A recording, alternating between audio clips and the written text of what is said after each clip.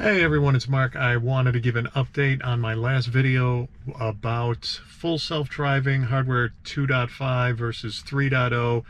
Really the fact that I don't have hardware 3.0. I still have hardware 2.5. My last video was really just complaining about the fact that I don't have 3.0. Without hardware, full self-driving hardware 3.0, you don't get things on your... I'm not driving now, so you can't really see everything, but um, visualizations would show up as you're driving, like uh, stop signs, traffic lights, construction cones, really cool things like that. For now, that's all they really have, the only features available for that hardware, and make that hardware um, really something that you want, right? So somebody in the video, in the comments of my video, said, hey, just put in a request, a service request to Tesla to get this latest hardware, right? So, oh, great idea. So I did, and set up an appointment with Tesla. They sent back a text confirming it. Hey, fantastic. And then maybe a week or so later, I get text. I'll put them up saying, hey, this is Tesla service. In the process of reviewing your concern prior to your appointment, unfortunately, your vehicle is not available for 3.0 retrofit at this time. We are releasing them in waves, and your VIN is not eligible at this time. Check back in a couple months. So I'm really depressed. I mean, it's not just that I can't see the stop signs and traffic lights, all those cool things. You know, as these new features are made available, software features made available for these cars, I'm left out, right? Like everybody else with hardware 2.5, I'm continuously left out. So I don't want to be left out. I do see videos though very recently where people are getting the upgrades. You know, they're going to the service centers.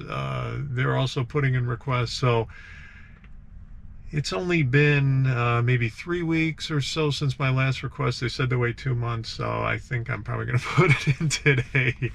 You know, 2 months, 3-4 weeks. So what's the difference?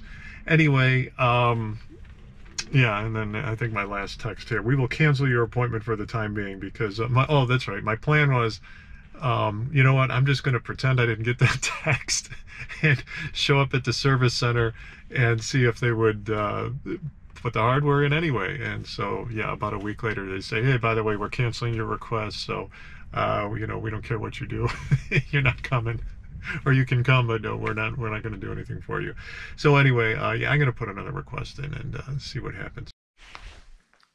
Okay, hopefully one final update. I was denied again.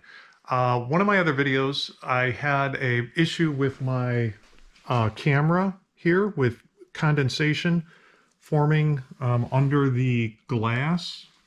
I'm getting a lot of glare there.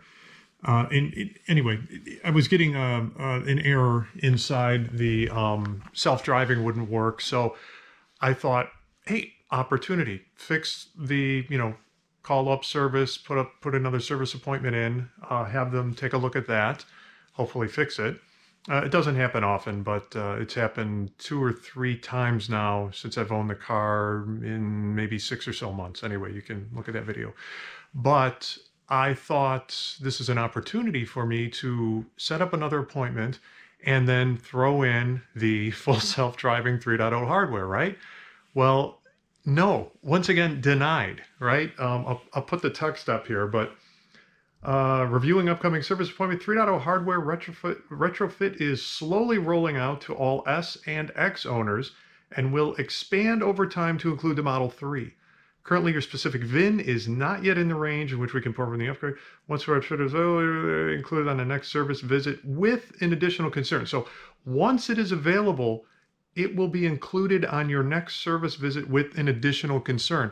So that actually that concerns me, right? Because now you have to have something else that you need to bring the car in for in order for them to upgrade your hardware to 3.0. I don't know if that's true. Maybe they just kind of put that in there. Maybe I could if it was the right time for me to get this upgrade. and I made a service appointment for it, maybe they would put it in. I don't know, but that part kind of bothers me because, I mean, not that these cars are perfect, but I really don't have any other problems aside from that condensation thing. And I don't want to bring my car in. Now I'm saving. What I'm doing now is I'm saving this condensation issue for when I can, for that time frame when I can get my Model 3 or hardware 3.0 put in. So in another month, I'm going to try again, right? And say I need this pillar fixed, camera, and I'd like hardware 3.0. If they tell me no, I'm going to cancel the appointment again and make it again for later. So in other words, this issue is not going to get fixed because I need to save an issue. I need to save problems, fixing problems on my car just so I can get hardware 3.0. Again, I don't know if that's true and you have to have that or not, but if so, it's a bit of a bummer. Not too happy about that.